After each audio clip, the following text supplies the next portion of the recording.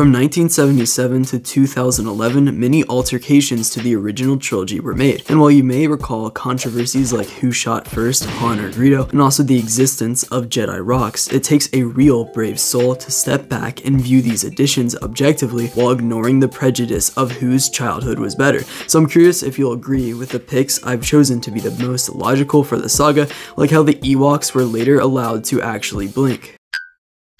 Starting with the Force Ghost of Anakin, the original version showed actor Sebastian Shaw, who played Anakin when Luke takes the mask off of Vader, revealing his father's now scarred face, and then to audiences of the 1983 theatrical movie, as well as the at-home viewers for the 1997 special editions, would see also an older Jedi version of Anakin with no scars that is also portrayed by Sebastian. In the 2004 DVD version, Hayden Christensen was digitally added, but only his head, and while the rest of Anakin's body was digitally altered to resemble Hayden, it was still the same plate as before of Sean, so only Hayden's head was used for the shot. Lucas made this change because it shows Skywalker going back to his inner persona, or otherwise before he turned to the dark side. And if you're wondering why Anakin is young but Obi-Wan isn't, as a completely non-biased article I read from The Empire stated, no, not that Empire.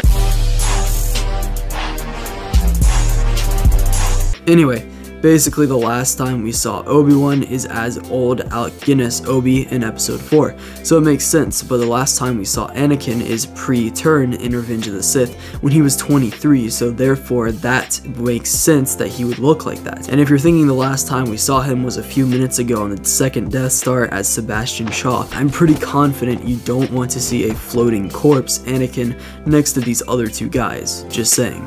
How could you even say that? Also, I've heard people say that this is better as well because we actually would recognize Hayden, whereas this is just some random old guy that no one really knows who he even is in the first place, so it makes a lot of sense when you look at it that way too. And yeah, really of everything on here, I think this one's probably the most notable because it just really ties the whole saga together, and I think it is a great choice from George to put Hayden in here for this scene. Next up, we have the change of Biggs Darklighter, who's a character I forgot how much I used to love until working on this video, from the many aspects including that based mustache, but originally a few different scenes of Biggs were shot that didn't get put in the film, but later in the probably 1997 version, but don't take my word for it because it might have been one of the earlier despecialized versions, but one of them around the time, again probably 1997, listen to them, they're dying, R2. Restored the one scene showing Luke talking to Biggs on the Yavin 4 base, and they actually had to cover up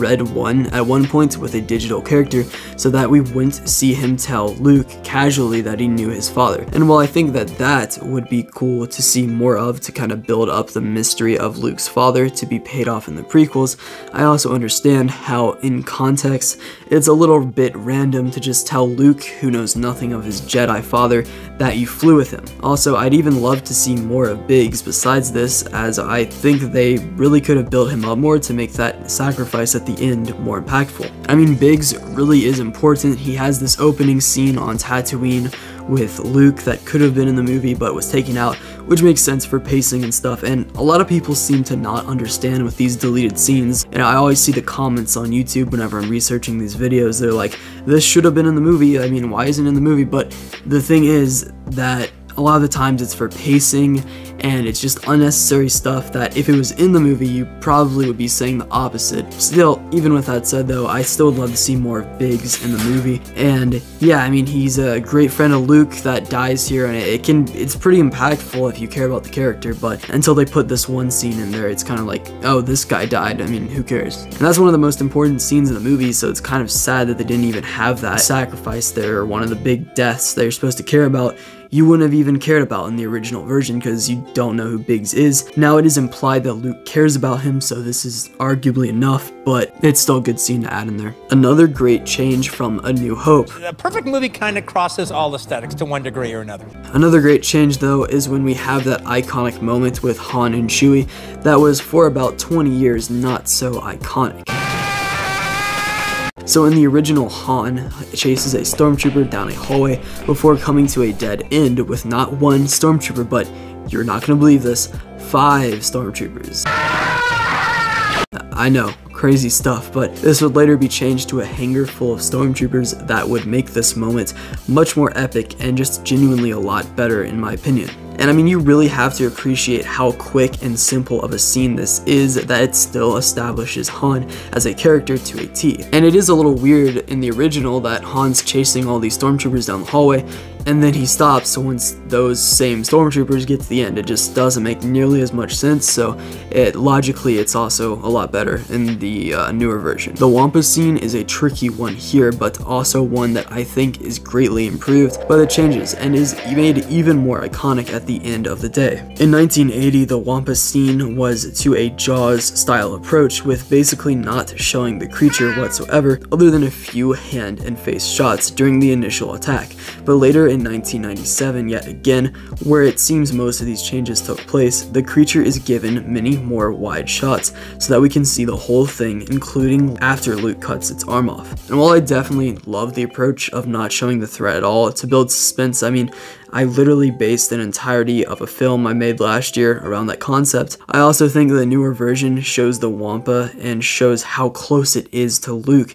who's dangling there, which makes the scene way more tense and scary, and definitely stuck out as one of my favorites when I was very young, even more young than now. This is impossible! Also, I believe there was a really bad mistake on the operators of the creature's arm in the original that you can see, and it just really sticks out. It feels weird to me. I don't really understand how they would make that mistake. You feel like they would see that. I also understand that this was 1978, 79 when they were filming this, and they were in like Norway or somewhere crazy like that. Really cold place, of course, and they probably didn't have a bunch of screens just showing them the shots they're getting, so they probably had like one chance at this and said it is what it is. Next up, we have new planets, and other than Naboo, added in 2004, everything from this entry was also added in 1997, like many of the others, and the new planets of course refers to in Return of the Jedi, when during the celebration we now see multiple upon multiple planets celebrating the destruction of the second Death Star and the beginning of the end of the Galactic Civil War. This includes Coruscant, Bespin, Tatooine, and Naboo, on top of Endor, like you already know. This addition, like the change of Hayden Christensen's likeness that I talked about earlier, makes the saga feel like one piece and really emphasizes how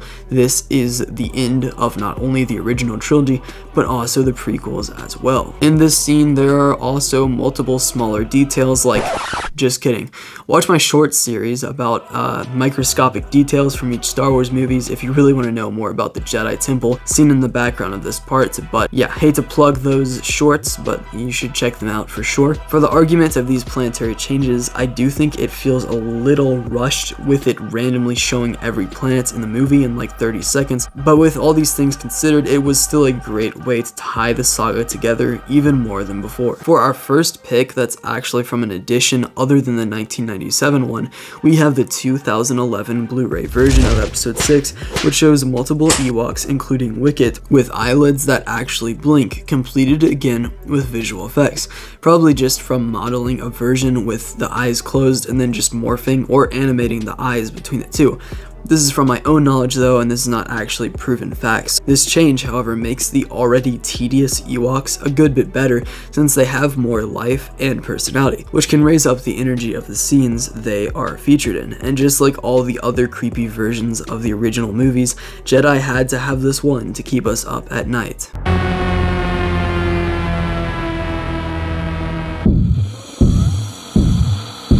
Though it still is a great change that just genuinely improves the quality of the movie, and these are the best ones when George just goes back and fixes things that actually were not that good. Next up from the 2004 changes, one was the eyebrows of Sebastian Shaw, who in the original film is seen with his actual bushy dark brow, but this is removed here to keep continuity with Revenge of the Sith, where he is burned, including all of Anakin's hair. And since this was released in 2004, it's almost like George was trying to tease the Mustafar scene in this movie to the fans that actually cared and weren't losers, but also here Anakin was given blue eyes to keep with Hayden's own blue eyes from the prequels. In 2019, it looks like they might have met somewhere in the middle with some very faint brows, but I guess it just depends on how accurate the science would be, and I would assume that goes to 2004, as Vader has no hair on his head anyway. To finish off the video, I thought I'd go over every change made to the prequels, since everyone always talks about the original trilogy changes, but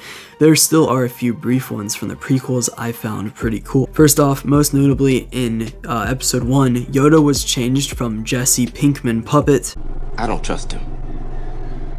to a clean digital Yoda from the other films. My only problem with this is that episode 1 now has the best looking Yoda, which makes going to Attack of the Clones a bit jarring, but it's still a great change nonetheless. Also, Qui-Gon and Obi-Wan's force speed was redone to have it look more accurate, and also senators yelling "vote now" was replaced with general roars of disagreement. In episode 2, we get a voiceover from Shmi added in later releases during her visions of death. Also, in Revenge of the Sith, more clone voices were added to the Utapau battle, and also a transition on Mustafar was changed twice, along with Moss being added to a Kashyyyk building to make it look better. So like I said, there's not too many changes in the prequels, it's really just minor stuff, and then also Yoda, which is a big one. I was considering doing just a whole video about the prequel changes, since that'd be very unique, and everyone always talks about the original ones instead of the prequel ones, but I don't know, I just didn't think this would be enough for its own video. What's a change from the special editions that you actually think was great that I didn't talk about here? Let me know in the comments, but anyway, that's it for this video. You can subscribe if you want to. I upload every Friday at 5 o'clock p.m. Eastern Standard Time. Also, I post shorts on Saturday, but yeah, see ya.